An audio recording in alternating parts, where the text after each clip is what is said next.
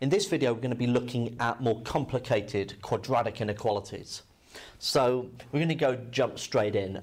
With this first one, we've got 3x plus 1, x minus 1 is greater than x minus 7 plus 2.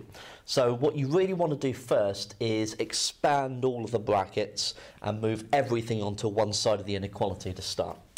So if we expand the double brackets on the left-hand side, we'll get 3x squared minus 3x plus x, so minus 2x minus 1, and then expand the right-hand side, x squared minus 7x plus 2.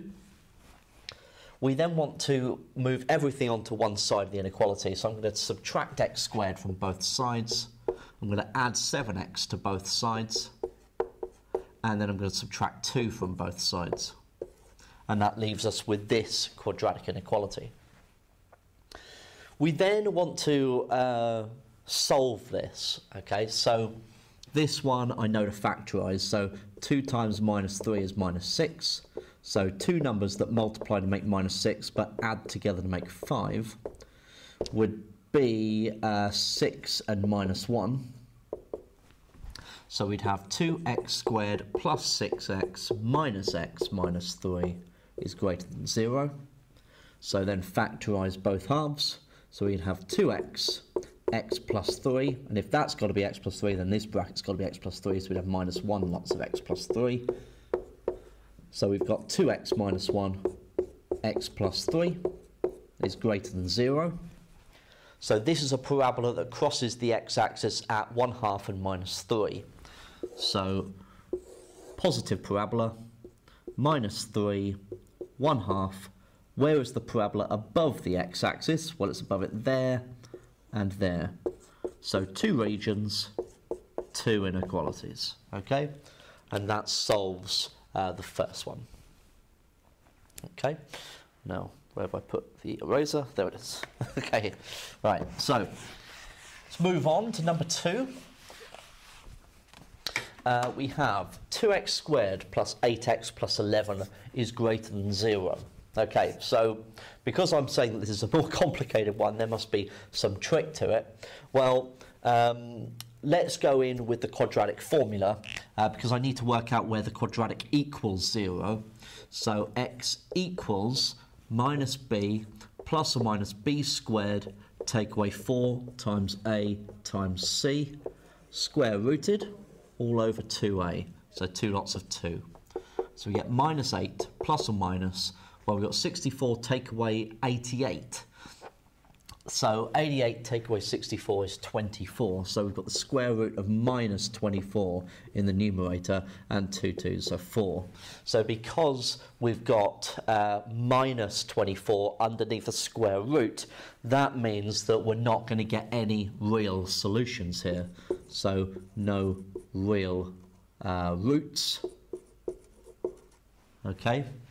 Now, that's not all of the story, okay, because we still need to solve the inequality. Now, what that's telling me is that the quadratic doesn't cross the x-axis. Now, because it's a positive x squared, that must mean that it's wholly above the x-axis. In order to have that shape, otherwise, it would have to cross the x-axis at some point. If it was a minus 2x squared, then it would be wholly underneath the x-axis. So when I'm solving the problem, where is the parabola above the x-axis? Well, it's above it everywhere. So this is true for all real values of x. Okay, now if you want to write that in more mathsy language, okay, this for all is written as an upside down A, and because we're talking about the real numbers, we can say, well, for all x belonging to the real numbers. Okay, now you don't have to remember to use that notation, but this is just kind of extending your knowledge at this point, so it would be true for all real values of x. Okay, let's look at the next one. So erase that for a moment. Okay. So we've got 2x squared plus 8x plus 1. I'm going to go straight in with the quadratic formula. No, actually, I'll change my mind. I'm going to go in with the completing the square. Always good to keep up that practice. So if I'm going to solve that equation, well, sorry, I'll put it as less than 0. Okay, so that would mean that we've got 2 lots of x squared plus 4x plus 1, factoring the 2 out of the first 2 terms. Then I'm going to complete the square on what's inside, so x plus 2 squared minus 4 plus 1. Then multiply through.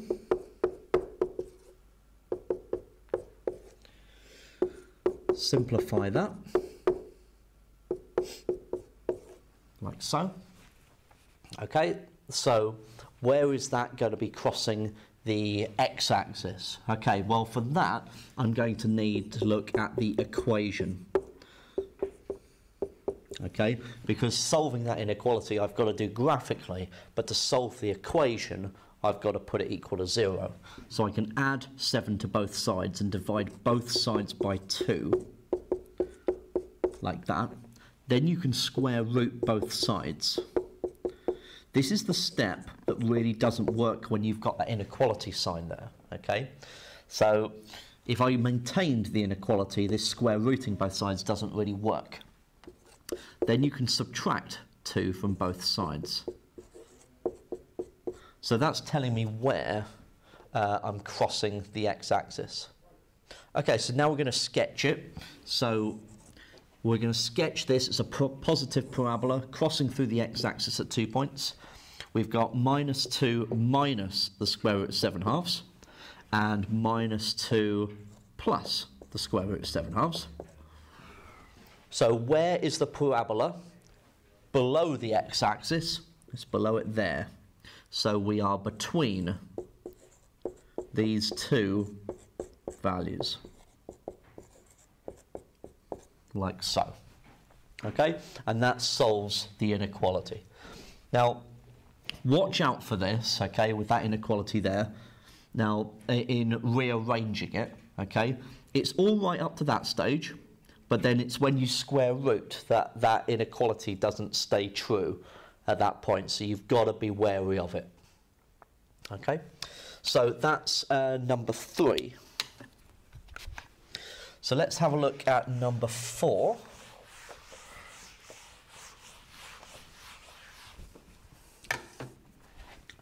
Number 4, we've got 2 lots of x plus 2 squared minus 5 is greater than or equal to 4 lots of x plus 2 squared plus 1.